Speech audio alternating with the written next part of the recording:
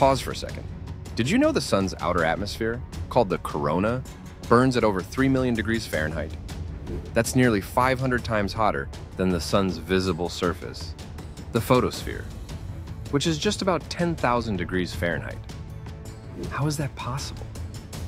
Imagine seeing a campfire with flames colder than the surrounding air. Sounds impossible, right? Yet this is the wild reality above our star. As you watch, picture the corona as a blazing white halo, stretching millions of miles into space, glowing even during a total solar eclipse.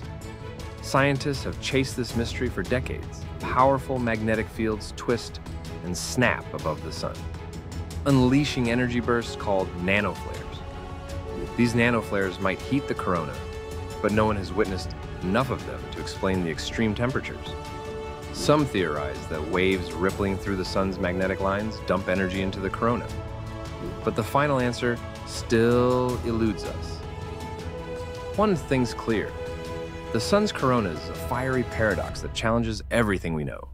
Want to make your own fascinating videos for fun or profit? Click the description link to get started today.